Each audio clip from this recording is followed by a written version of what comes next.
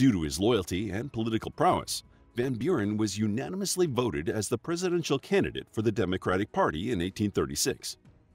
Just as Van Buren had created the Democratic Party as a direct opposition to John Quincy Adams' presidency, a party called the Whig Party had been made to oppose Andrew Jackson.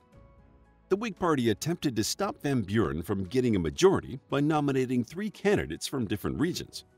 However, they underestimated Van Buren, who still won, receiving 50.8% of the popular vote. After the election, Van Buren became the first president who was a U.S. citizen from birth.